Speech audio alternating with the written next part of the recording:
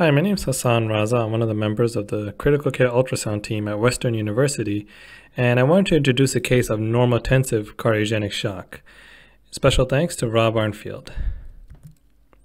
So to start off, I think you guys should watch this stroke volume determination video if you haven't already, as it's really important to know this material before watching this video.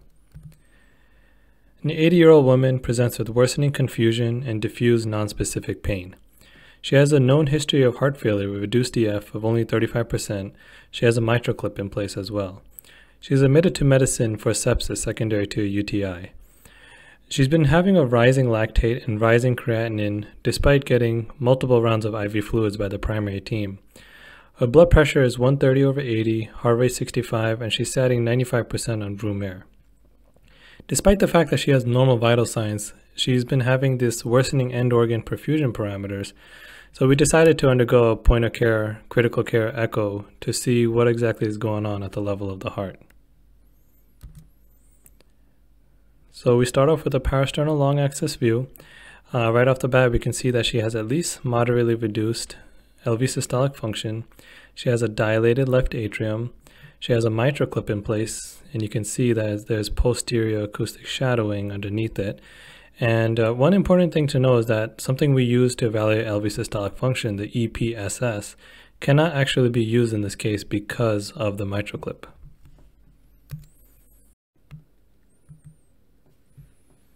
Next, we put some color on the mitral valve, and we see severe MR. We then put color on the tricuspid valve in an RV inflow tract view, and we see severe TR. Now we're in a parasternal short axis view, and again we see moderately reduced LV systolic function. We see a dilated, thickened RV with septal flattening. Now we're in an apical 4-chamber view. Again, we see moderately reduced LV systolic function. We see a dilated right ventricle with reduced tricuspid annular plane systolic excursion. We see a dilated right atrium as well. We measure our LVOT diameter. Now this is where the money is. So we check an LVOT VTI by putting a pulse wave Doppler over here in the LVOT. Right off the bat, we can see our VTI is quite small. And when you actually measure it, we see that the VTI is only 12.5 centimeters. We do a little quality assurance to make sure that it's accurate. We look at our angle, it looks like it's pretty good, less than 20 degrees. And we see that our spectral window here is dark in the center, ensuring that we have a good, accurate waveform. This is an IVC view. We see that it's plethoric with minimal respiratory variation. Again, we see our IVC. And we have our hepatic veins as well that's draining into it. We see that it's plethoric again, indicating right-sided congestion.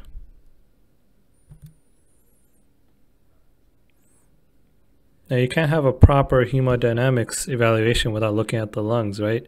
So we start with the right side. Right off the bat, we see that the patient has lung sliding and has a pretty good A profile bilaterally with curtain sign at the bases.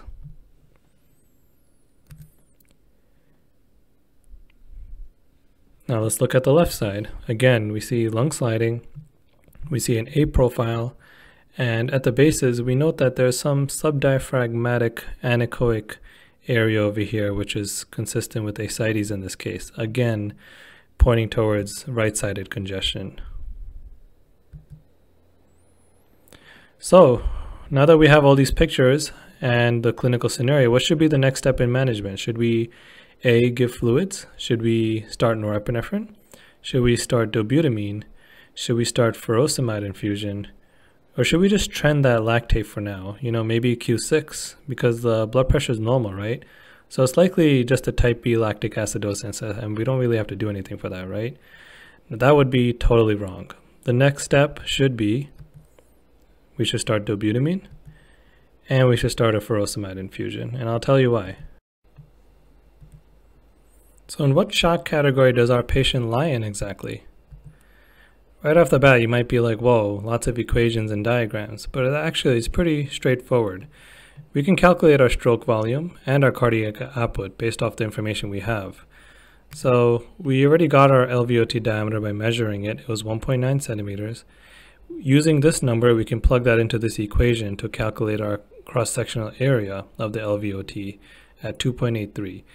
We multiply that by our VTI to calculate our stroke volume, which ends up being only 35 cc's. Now keep in mind, a normal stroke volume is going to be over 60 cc, so we're around half of a normal stroke volume, which is bad. But what's our cardiac output? So we have a heart rate of 65. We multiply our stroke volume by the heart rate and we get a cardiac output of only 2.3 liters per minute, which is dangerously low. So this puts us into a cardiogenic shock category, given the low cardiac output and her clinical presentation of volume overload and right-sided congestion.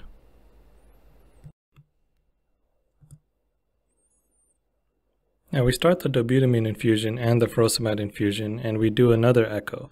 This is probably one of the best things about advanced critical care echoes, that you can repeatedly perform measurements and 2D evaluations at the bedside rapidly. So right off the bat, we can see that the heart rate is faster now, and we can also see that maybe the LV and the RV seems to be squeezing a little bit better than it was before.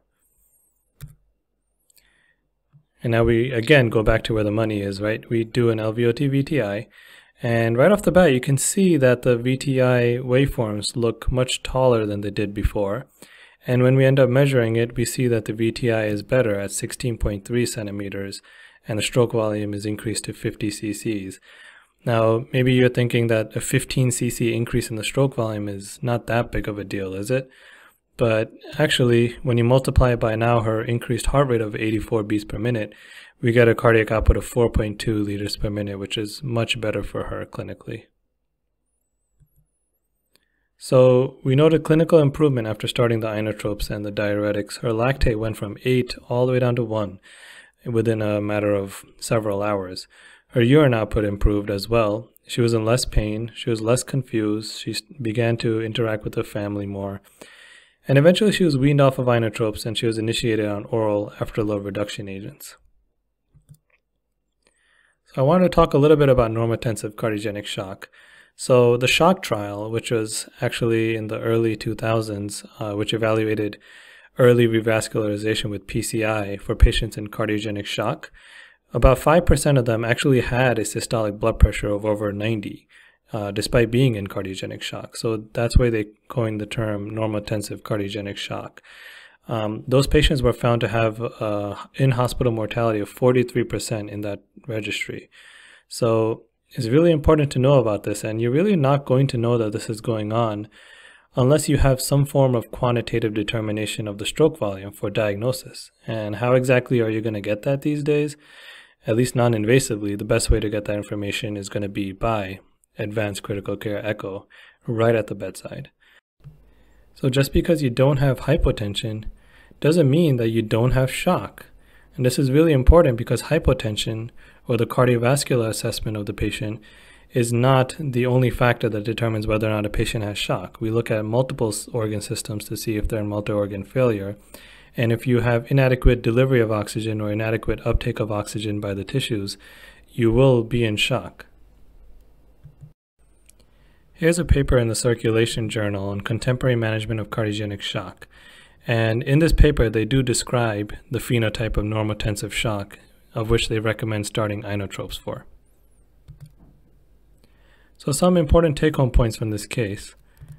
Advanced critical care echo, or ACE, can help accurately categorize shock status and hemodynamics. As you saw in this case, without doing the critical care echo, we wouldn't have known that the patient was in normotensive shock, or what the etiology was, or how to manage it, or even evaluate the response to the treatment. So that's how important it was in this case. Normotensive cardiogenic shock is very interesting, but keep in mind that it's much less common than hypotensive cardiogenic shock, or your classic cardiogenic shock. Right-sided heart failure will present with dry lungs and peripheral overload. As you saw in this patient, she had dry lungs and she was peripherally very overloaded. What I think was going on was that the right side was not able to push enough blood forward to the left side of the heart, and because of that, the left side in turn was not able to push anything forward, causing this spiral of death.